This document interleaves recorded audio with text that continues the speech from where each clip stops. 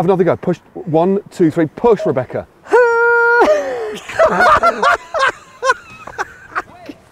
Okay, now, from the beginning. Hit it, boys.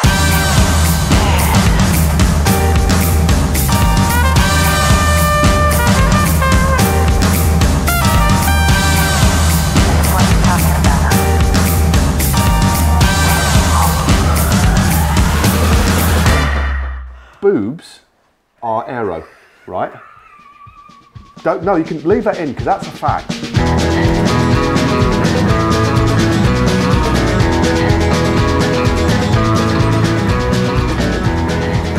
Rebecca, there are people swimming. I know. And apparently this is the only pursuit you're allowed to engage in on this beach. Swimming only. So no standing and filming, we've got to get in. Positively no cycling.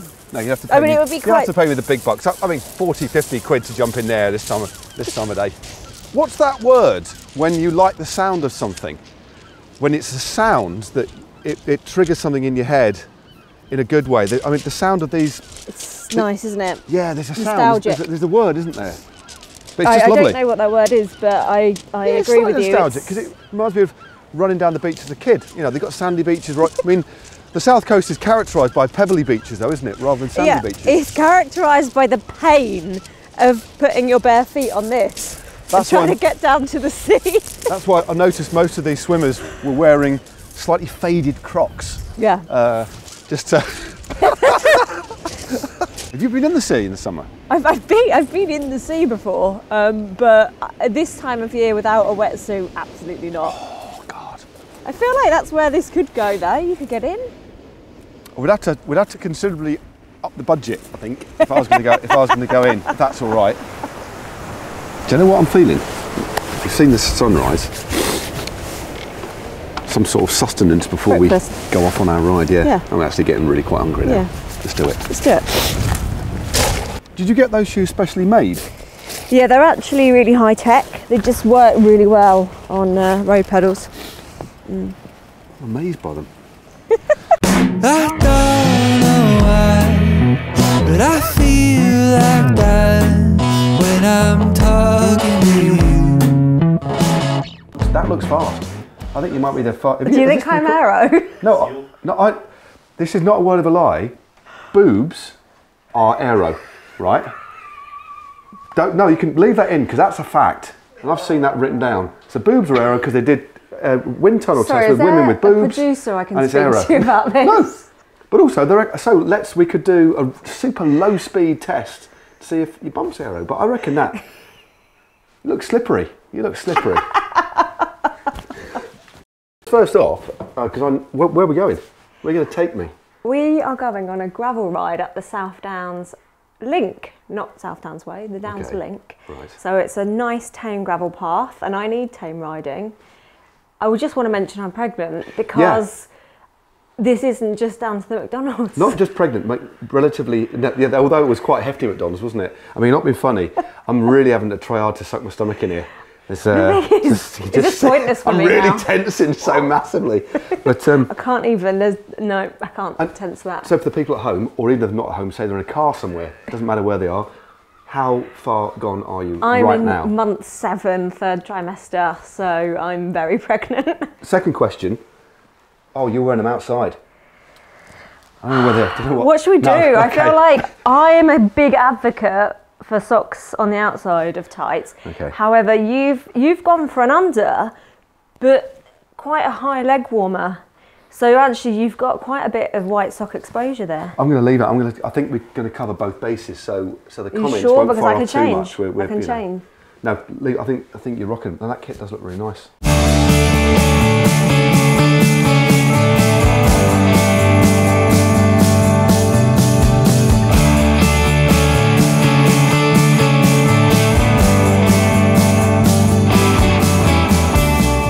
This is it, start the ride. This is the start of the Downs Link. Yep. We're not going 37.5 miles to the North Downs Way. Yeah. Not in my condition. Okay. Well, did it used to be a railway back in the day? It did, yes. Yeah, you can almost, I think there's a nod almost to the railway if you just pan across to the sign itself, Downs Link, or just use a cutaway, drop it in. It's almost like a railway, like a station sign, isn't it? Right, we're moving from tarmac Yeah. to gravel, this is when things get real. Come on, come on. We're both in, we're both in. I've never been on a bike ride with a puffer jacket on, but do you know what? It sort of works, doesn't it? Or you look pained. Does it work? I hope not, because I was just smiling good morning at Okay, someone. oh, right. Is that how I come across to Yeah, you look like you look like you were wincing at my my suggestion.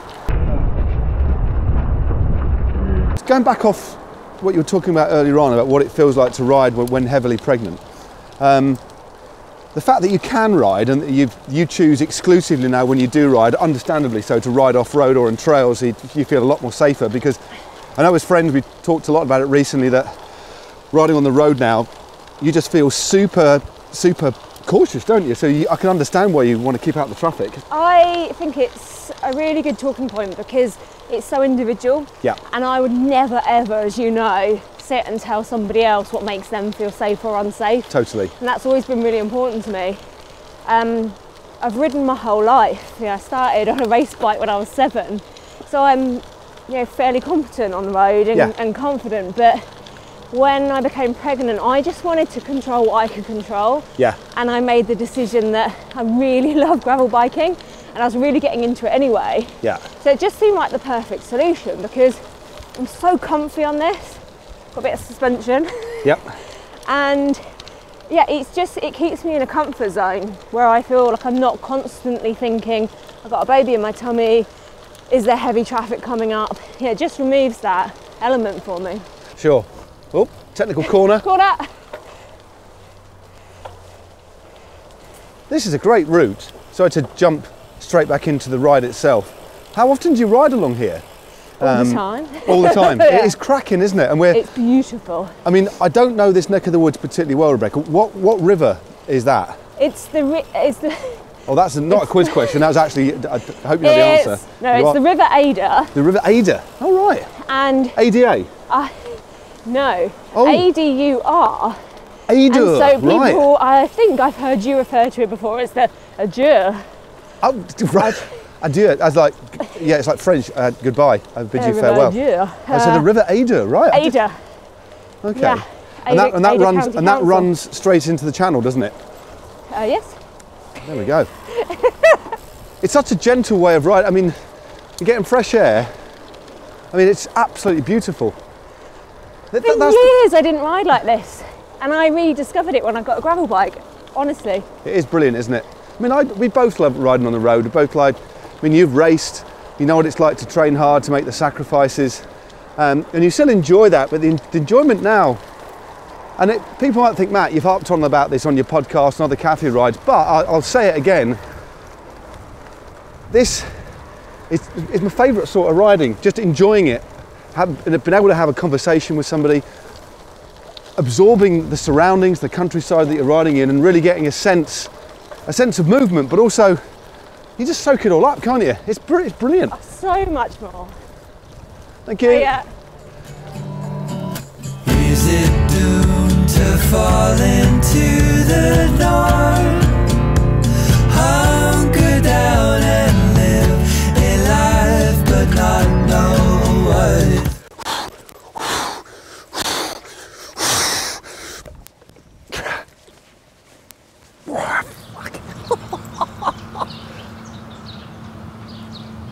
So, you know what this castle's called, don't you?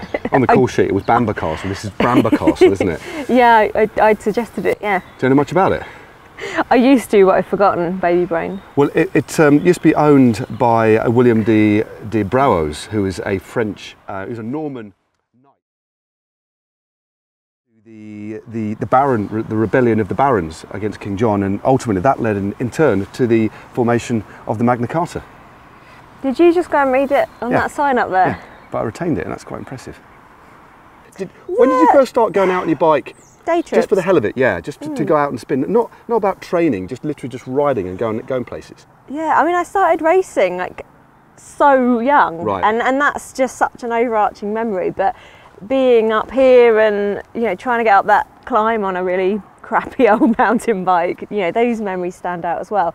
A lot of playing around on bikes, just as long as I can remember. I've always ridden in so many different guises. Because I used to go out riding and set up tents. Did you? And have a little packed lunch.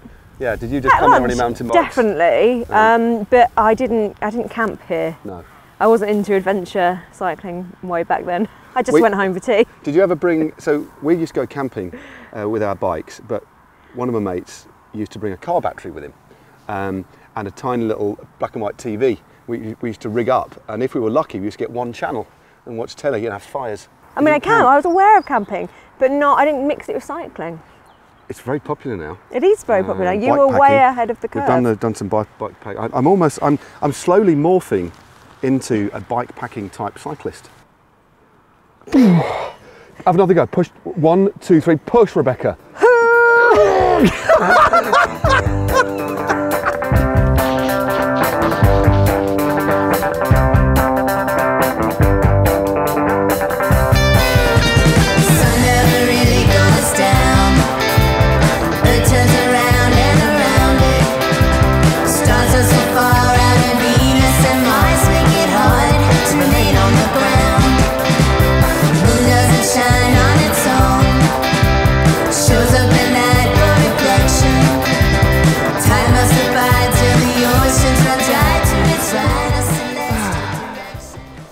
Isn't it? So this road runs pretty much parallel with another test. I've asked you what the river was called.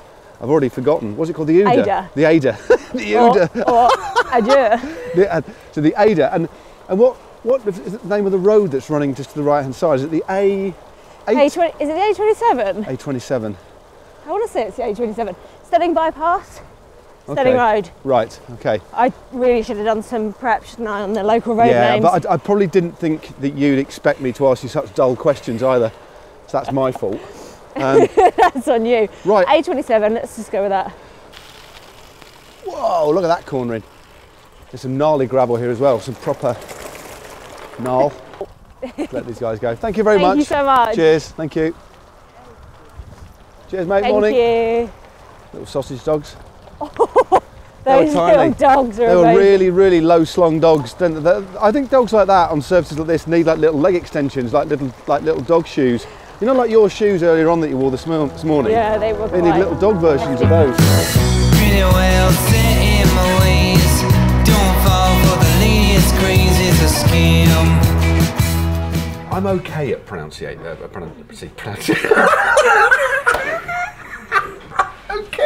Pronunciation. Okay, I'm not great at foreign names. I'm not French, Italian a little bit. But when it comes to former Soviet blocs and Eastern European names, it's quite challenging, isn't it? And do you remember on the 6th day when the riders come up and you introduce them one by one? We've got a clipboard, low light, can't really see the names properly. And I remember when there's one particular, I can't remember who it was that came up. I think they might have been from the Czech Republic or Poland. They came up on stage and it was your turn to say the names. You looked at me. Because sometimes, oh no, we didn't have a clipboard, and sometimes there's a lag between them coming up and their name appearing on the screen, so you don't know who they are. Yes. And then all you said was, and welcome on stage, and I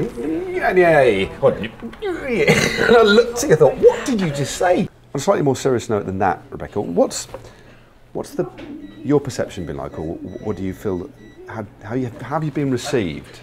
And what the comments been like with you continuing to ride, continuing to work, continuing to be very active and quite vocal about riding when you've been pregnant. How's that been for you? Have you been surprised, upset, or I don't know, what's it been like for you? So far, I've just been so, I guess, happy and proud of the response that I'm getting in putting myself out there, quite visibly pregnant and still riding and still working. It's been overwhelmingly positive actually, but I was nervous in a way to put myself out there, but I felt it was so important to be visible and to not hide it, and I think I didn't show for quite a long time, and now I'm in the latter stages of pregnancy. Because I kept saying to you, didn't I, oh, do you think like people are going to start noticing, and I hadn't told people, and you were like, no, you just can't see any bump yet. And it's all well and good kind of saying you're going to put yourself out there or how you're going to feel when you're not showing, but once you start getting this big bump in the way, it is obviously way more obvious and way more visible. And then I think, you know, people need to make an individual decision about how they feel about telling the world about these things. And for me, at first I was presenting hidden behind a table maybe like this, and you couldn't see that I was pregnant. And then in more recent weeks I've really gone for it, and I've done a pregnancy series that I've launched, and I've been very vocal about not hiding my bump very deliberately, and it has been so far positive, and that has honestly made me so happy because I think it's changed so much. And one of the reasons I didn't want to continue to hide it or apologise for it in any way is because I've been in the bike industry, as you know, for a very long time now. And when I started out, and actually to this day now, I'll always get comments on things like YouTube saying, sorry, can you just let me know what this presenter's credentials are for talking about cycling? Does she even ride? I get that all the time. Does she even ride? And this is pre-pregnancy, because people look at me and say, right, well, she's not a 6-foot bloke with 4% body fat. Why is she talking about cycling? And you know, I'm putting that so specifically because that, unfortunately, is still an image that people have. Like, that's the expert I want telling me about my bike tech. So I've received so much negativity over the years for being a woman talking about bikes, and constantly asked, why are you here? Why are you talking about this? Prove yourself, prove yourself, prove yourself. And when I became pregnant, I thought, well, here we go. If they're already commenting that my body image or the way I look doesn't dictate bike rider, what are they going to think when I've got a huge bump in the way? And I just think I have to, because I don't want other people to feel like they can't work in this industry, that they can't embrace life changes, because I am pregnant and I am still able to talk with the knowledge about cycling that I could 6 months ago, or 6-7 months ago. Why does that change? And just to go back a little bit, it's interesting, and it is sad because we've both worked in the cycling media for a long time now, and I've worked alongside different women before.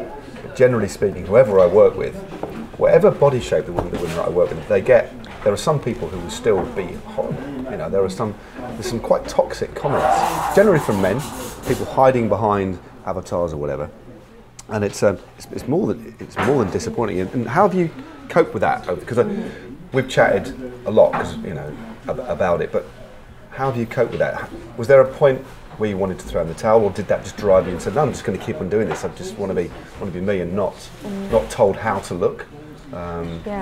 So how have you coped with that? Well, I've got there now, and I'm able to sit here now and say I'm confident in putting myself out, pregnant or not, to say this is me, this is my background, and hopefully you'll enjoy my content.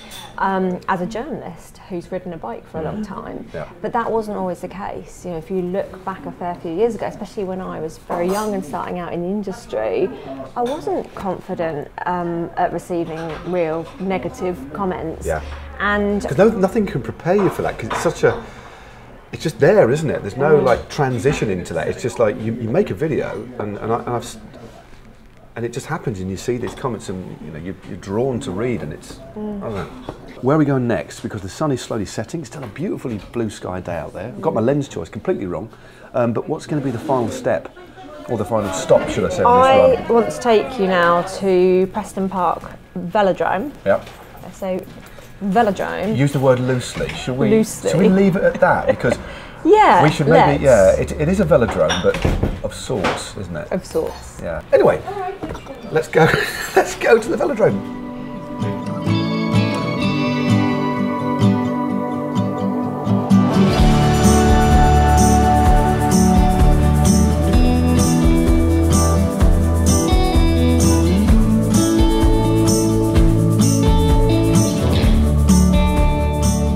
So Preston Park Velodrome. My initial impressions, Rebecca, it's not really a velodrome, but it is. It's a hybrid, isn't it? But more importantly, this for you was where it all started, wasn't it? You know, you're still working within the industry, you still love riding, but this is where those seeds were sown, I guess. Yeah.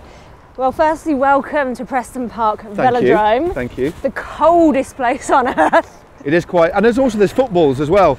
So Yeah, it's a multi-sport facility, it's fair to say, isn't it? So, when we used to come here training, Yeah. that was always my fear on a Saturday morning, that I'd be doing sprint training around here as fast as I could on a track bike, obviously fixed wheel, no brakes. Just going to get into the aero tuck, by the way, down this descent. Yeah, carry on.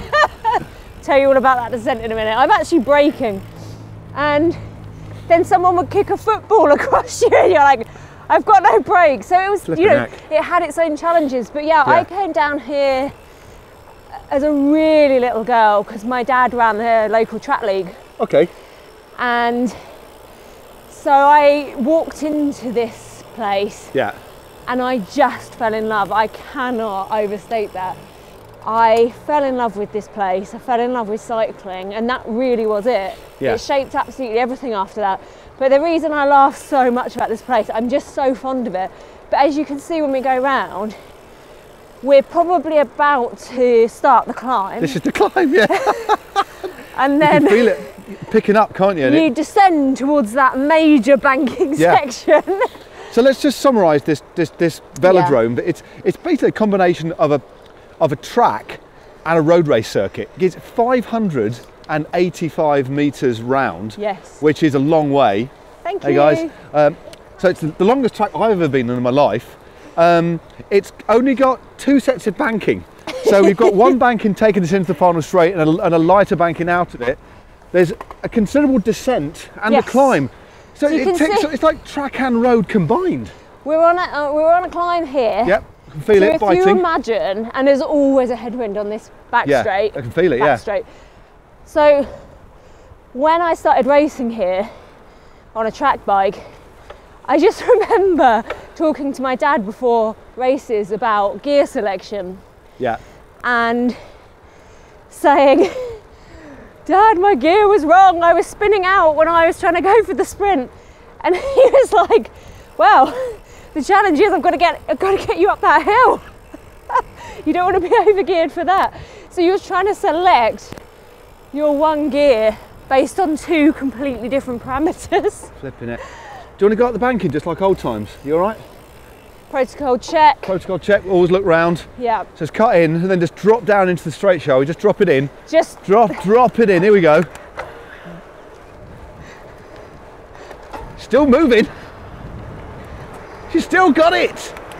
In all seriousness though, Rebecca, what a great space though to come as a kid. Yeah. Because there's no traffic here. It's big enough to be able to make errors on and adjust errors, but there's also, with that corner and that descent and the speed you carry in there, you must have got a real thrill. So it's great, and the fact it's still here, and there's even now, deep winter, a couple of kids riding around as well. What a cool facility.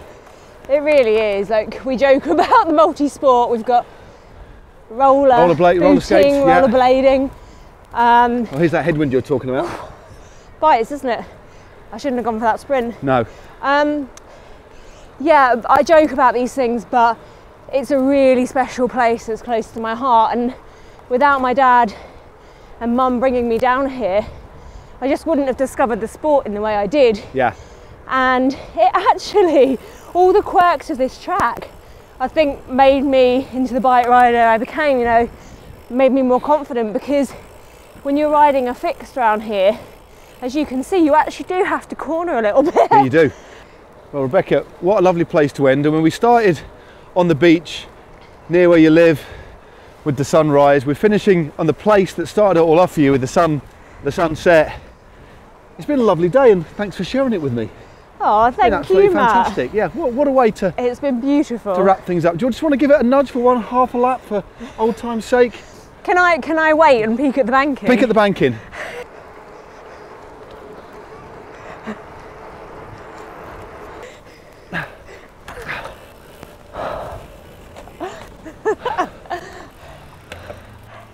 Aerodynamics, baby. And we're not happy. Look at that I am face. happy. Oh, that was fun. It was fun. Thank you, Matt. No worries, it's been Love that. Lovely. In a moment of reflection, lays down on her bed. On our way to see Rebecca, Paul, and the brand new addition, Vila. I haven't seen Rebecca or Paul since we actually shot the first part, so this is the first time we're going to be Vila.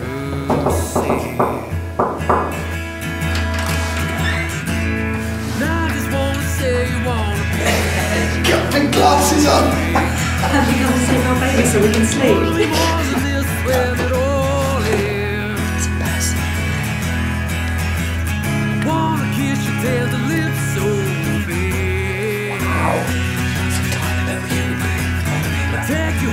This is Vila just hanging out. Last time I saw her, she was Inside Rebecca on a little on a gravel ride, but there she is. Oh, that smell of babies. It not been funny with you. It's like biscuits.